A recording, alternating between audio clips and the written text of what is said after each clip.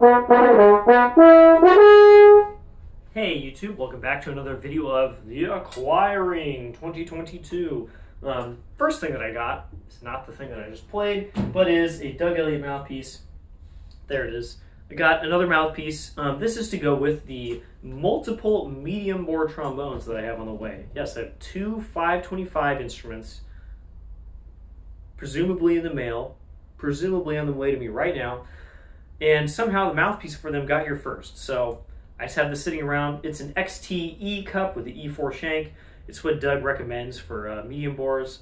And it's got another narrow 104 rim, which I kind of wanted because I have one for my small tenor, but my backup mouthpiece has a smaller rim, and I'm glad that I now have that. And someday I'll get to play it, and I'm very excited. It's kind of a Bach 5GS size, I would say. So basically exactly what you would want for medium bore tenor. Anyway, the pièce de résistance, the Joseph Lidl Berno B-flat bass trumpet with piston valves. Is there anything else I need to say about it? No, it's a bass trumpet, and it's a B-flat. It's got 3 valves, and I finally have a freaking bass trumpet. It's taken me so long to get one. I've wanted one for a long time, and like right when I wanted them, they became expensive. And I've just never had the money or the inclination to spend a ton of money on a bass trumpet. You can buy a used Con or a Bach for like $3 grand. No, I'm not going to do that. You can buy a brand new Leish or Time for $11,000 or $12,000. Even though they're very good, no, I'm not going to do that. You can get a Chinese instrument for about 500 bucks. And they're pretty awful. I don't even know what they're patterned after, but they're really bad. They're just like not good instruments. So no, I'm not going to buy one of those either. But this company existed, no longer does, and sold these brand new, I think in the United States, for like 500 bucks. They're very cheap, and actually not bad. I'm not sure why they were so cheap. Some people seem to think they're not very good. Maybe I got a really good one, I'm not sure. But it's quite a good instrument. For one, it's got some features that I wouldn't expect on a cheap, crappy instrument. It's got valves, cool. That's a definitely feature. I've got a nice first valve kicker here, and the slides actually move pretty well. It's not amazing, but I feel like I probably use that in performance. The third valve slide also comes out nice and easily. The first valve slide also has an extension on the end, so I can tune the first valve a little bit lower than it is without just kicking it out all the time. So that's actually a pretty advanced little feature. All of the tubing, all of the slide tubing is nickel silver, which is super rare on this kind of stuff. Usually that's just brass, because the brass is way cheaper. So all nickel silver slide tubing.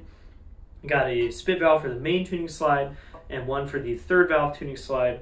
Sadly, no spit valve for this, so you do have to give it the big old flippy flip every once in a while to get rid of the spit that's in it. Of course, small shank receiver. It seems a little smaller than usual, but it fits a mouthpiece, so it's the right taper at least.